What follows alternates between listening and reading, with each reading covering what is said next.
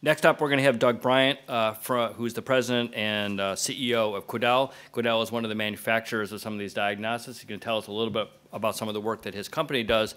He also comes with a background in Abbott, and so our last speaker will be from Abbott. So I think you're also finding that this is actually a relatively small community of people that's been working on this together for quite a lot of time, and a lot of heroes in this world who migrate from, they may be working in business, but as you'll see from them, they're also working a lot of things that are very important for global and public health.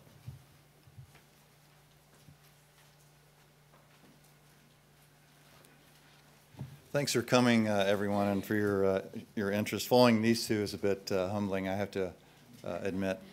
I've been the CEO of Quidel since 2009, but the company itself has a very long history in developing infectious disease diagnostic tests and has been a leader in the point-of-care diagnostic category for some time.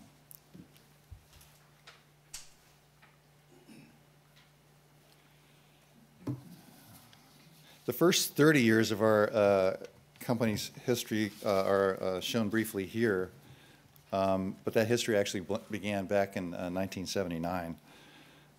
The first test we developed was actually for pregnancy, which is not an infectious disease, of course.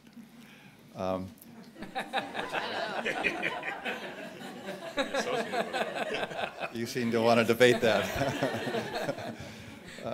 But shortly thereafter, we developed a 5-minute assay for Group A strep, and then some time passed before we introduced the first of the rapid flu tests that our company is probably best known for. Among a number of firsts, we were the first company to receive CLIA waiver for strep A, for H. pylori, and influenza A and B. More recently, from 2009 onward, our development has actually accelerated, and a lot has been accomplished.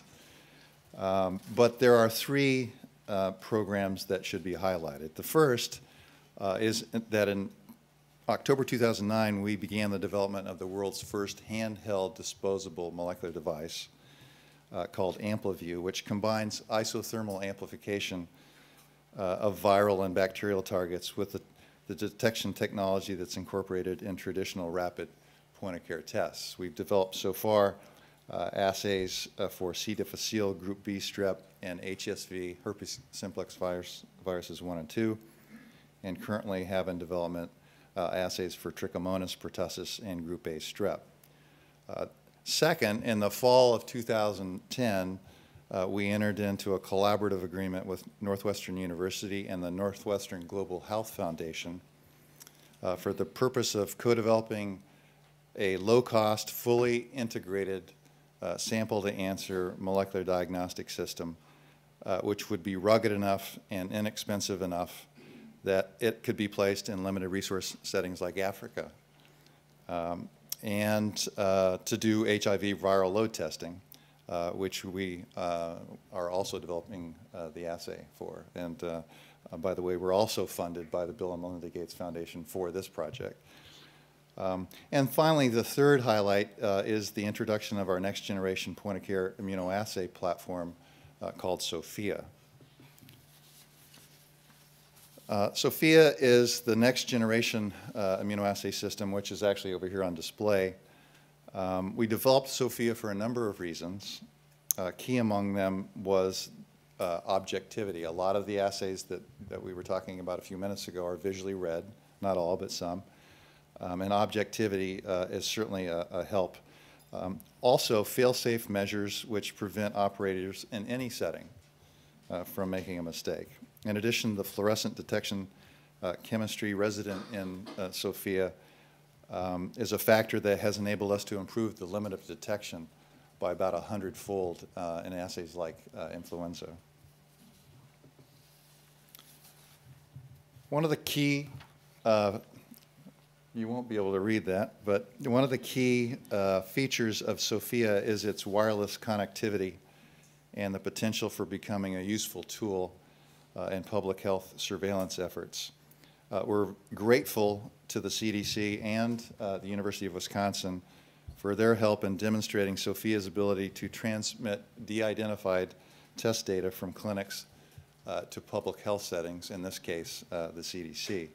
For those of you interested, I think we still have copies of this actual poster, which was co-authored by, again, the CDC, ourselves, and the University of Wisconsin. There are many assays that we're contemplating or are in development for infectious disease. Many of domestic and global public health concern are being considered. The CDC and other public health agencies around the world publish reports on trends in infectious disease like influenza, shown here. Many of us look at these informative and valuable data every week. But as companies like ours, and there are several other terrific diagnostic companies here in the room as well, as we develop better diagnostic tools like Sophia and incorporate advancements in information technology, imagine how powerful the collection of near real-time data would be. Thanks again for your attention.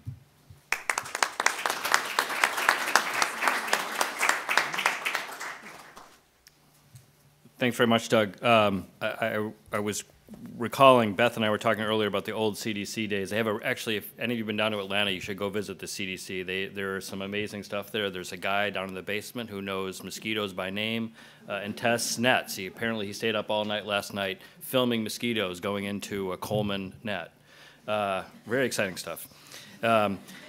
It's a fascinating thing to sort of see this interconnection, and I mentioned, or he mentioned academics, and I think that's the other piece of this puzzle, which is we see government working with philanthropy, the Gates Foundation, but there are certainly others that are involved working with private industry, but also academics are often very much involved in this train. So this is really kind of partnership at its best, and it's really a great example.